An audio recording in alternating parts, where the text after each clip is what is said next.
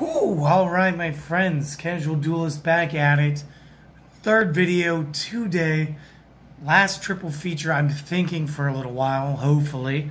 Unless, again, this was pre-taped. The structure deck may actually already be out, so we might have to do something with it today. So you guys might get a fourth video. And then we're going to be back to usual. Again, we should be pretty close to, or if not, already into October. October means Spooktober, my friends. So get ready for lots of fiends, zombies, and just really creepy builds. And then, you know, we'll have more Speed Duel stuff because it should be the first week of October. We're gonna have the midterms box. So again, we'll do some more 3-Dove builds then. Then we'll do builds only using cards in the box. And then we'll build them one last time, just overall. And then we'll see like what kind of cards we got to just move forward with rebuilding everything that's already been built. There might be tons of updates. But we need to talk about the last Duelist. The last Duelist is going to be Alexis Rhodes. And the skill card is the Cyberblade Fusion. Now, as many polymerizations as they were giving away in this box, this is one of the decks that did not get one. Instead, we got this skill card that does it twice for us. So once per turn, you may discard a card to fusion summon one Cyber Blader by sending either a Twal Cyber or a Blade Skater from the field to the graveyard as material, and the other material from the hand, field, or deck to the graveyard. That Cyber Blader gains 400 attack, and this skill can be used twice per duel. Now, not only does it mean that we only need to have, you know, one of the monsters, we do have to board it, but we could get the other one out of our deck, so we're not losing card resource from hand. And additionally, we're going to get an extra 400 points on our fusion. That's going to bring her up to 2,500. And I can't wait to just talk about that card, because again, it's one of my favorite cards for my side deck, or my extra deck anymore. So, let's get this deck. Let's go. First things first, 3 Blade Skaters, because again, I want to maximize my opportunities to pull these. And if we're going to maximize those, we need to maximize the Atoll Cybers. Now, Atoll Cyber does have an effect. That effect is that if this card attacks directly, it will gain 500 attack during the damage step only. And again, if you've cleared the board, you summon this, you can get extra damage off. So again, perfect card, very cool, lots of lady power. And for those of you wondering, because you haven't heard her in a minute, yes, Celestial Duelist helped out with this build as well as the Crystal build, as they are two of her favorite groups currently in Speed Duel, since Black Wings and Synchro have yet to attend. However, once they do, I promise you, she's going to want to deliver the Blackwing video.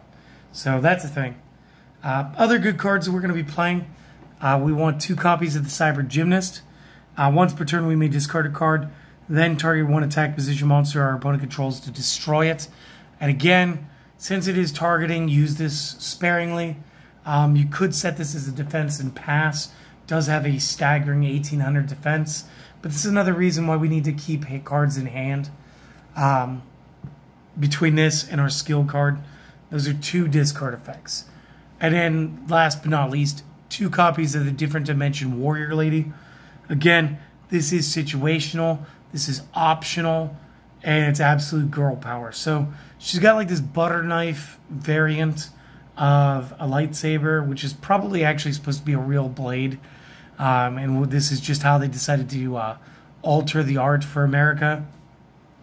But after the damage calculation, when this card battles an opponent's monster card, you get to choose to banish both cards.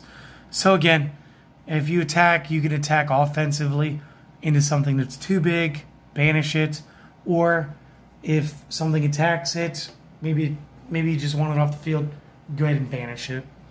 Next up, and this is amazing for those of you that love your reprints, Cosmic Cyclone was available here. So we're going to play 3. Quick play, pay 1,000 life. Target a spell trap on the field, banish it. Again, why 3? Because we've got 2 effects already that allow me to discard the card if it's too many between our Cyber Gymnast and our skill. So again, I don't feel bad. I'm just going to keep playing them. 2 copies of the Warrior Returning Alive. You guys got to remember, all of our cards, all of our ladies, are warriors.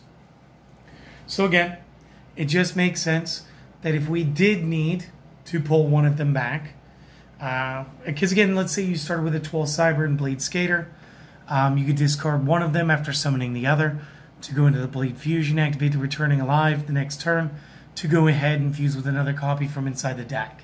So again, it's got value, or discard it, guys. I don't care. Next up, the Double Passe. And again, this is such a good card.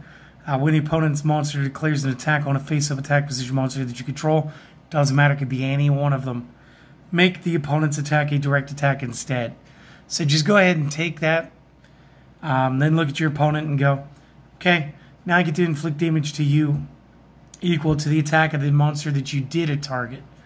So, real quick, what that means, you know, you attack for my Blade Skate, my Cyber Blader. You got 2 monsters, my attack's doubled.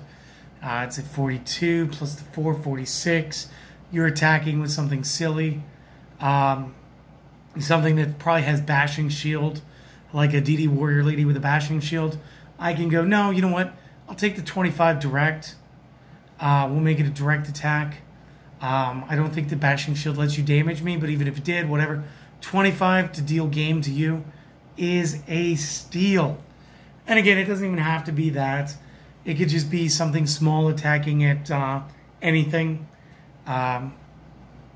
Maybe you wanted to attack me with, I want to say it was Nudoria. When it dies by battle, it could take 1 monster to the graveyard. I'll take that attack directly. I'll take the 12 or 13. And then you can take my big monster's attack. So again, Double Passe, great card. But the effect isn't in there. The effect also states that we can also make the monster that we control attack the opponent directly next turn. So we get to slap them twice with that card. So good. Now the last card we're going to use 2 copies. And again, it kind of fits with the whole, what if we didn't need the card, can we discard it theme? Yes, we're going to use 2 copies of the Hollowed Life Barrier. So this is Wabaku on steroids. And by steroids, I mean you have to discard a card to activate it, but you take no damage from opponent cards. So this means effect damage and battle damage. Also, your opponents cannot be, or sorry, your monsters cannot be destroyed by battle this turn. So again, it does make them good. You could activate this in response with the Double Passe, making sure that you won't take any damage. You can go ahead and make it a direct attack. Won't matter, you couldn't take the damage. Then your card gets a slap. Then during your turn, you can attack directly if the opponent's still around. So again, fantastic stuff. And we do get the Cyber Blader Fusion monster. So again, maximize it. It doesn't matter. You can only really play it twice anyway. But why not pull all 3? Fusion summon of this can only be done with the above materials.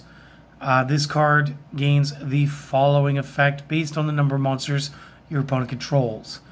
And again, it seems like this was just custom built back in like 04 for a 2022 speed duel.